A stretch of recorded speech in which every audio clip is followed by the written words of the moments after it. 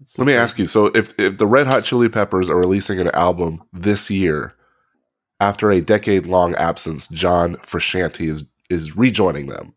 Do you think that they're going to be able to create magic like that, or do you think they're going to be like that hyper focused and it's going to end up not being a good album because maybe that magic isn't there? What do you think?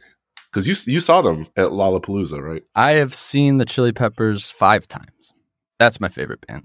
I So love the Chili are you Peppers. hyped for him to come back into the band, or do you have a little bit of reservation? I screamed out loud. People thought something happened when I looked at my phone that day. I had just gone to this was before the pandemic, I think, just before it, or maybe during. I don't know.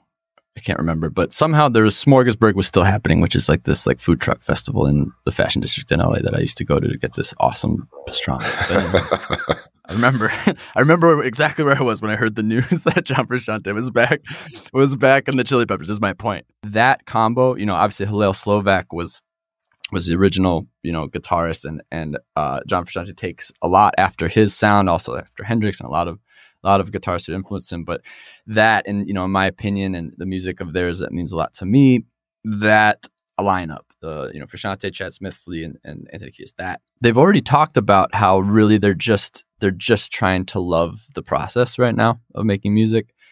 I can't imagine what it's like to be making music, releasing records once you're already in the Rock and Roll Hall of Fame, and I don't know where you find the hunger, or if there's anybody saying that you still have anything to prove or anything like that. I wonder what that's like. That must be challenging, or maybe not. Maybe it's just nice. I don't know what it's like to make music with millions of dollars and world fame, behind you. But I think I don't think it's probably changed their process much from how they always do it. I don't know if I've ever heard them like chasing, even with the last couple records I didn't love, but I never heard them like phoning it in, like trying to make a hit or update themselves for like the kids or something like that. I don't ever really get that, but I feel like they always kind of just do what they want.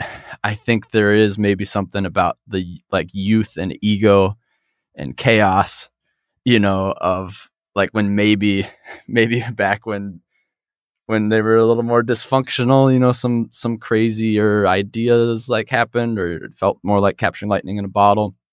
But I'm looking forward to it either way.